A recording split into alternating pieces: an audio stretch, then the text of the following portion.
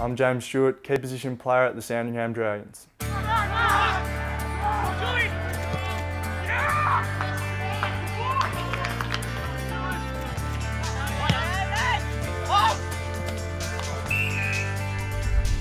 Collingwood's loss looks set to be somebody's gain, with overlooked father-son prospect James Stewart now available to every club.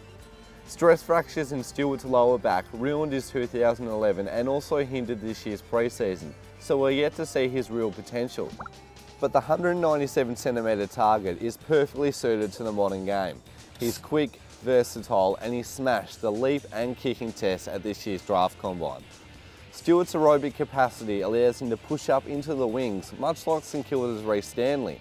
But given his size, he needs to get aggressive, clump marks and crash packs.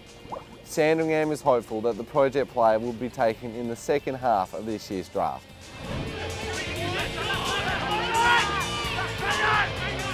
My strengths would be my athleticism, pretty balanced player as well. By hand and foot my skills are pretty good. My marking's getting better. I'm pretty athletic, so I like to get up and take a good mark. Areas I'm looking to improve on, definitely the defensive areas of my game. Just the consistency to apply those defensive pressure skills just throughout a game. I probably think that I would play a slightly similar to Adam Goods. A tall player that can play in the forward line, up the ground as well. Very athletic and has great skill. Dad's definitely been a really great mentor to me.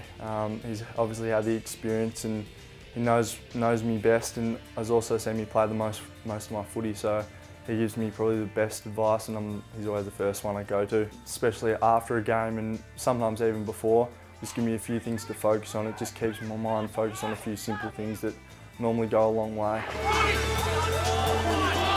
I would love to get to Collingwood. It's really been the dream growing up, but at the same time, there's 17 other doors that are open, and I would just love to get the opportunity wherever I can.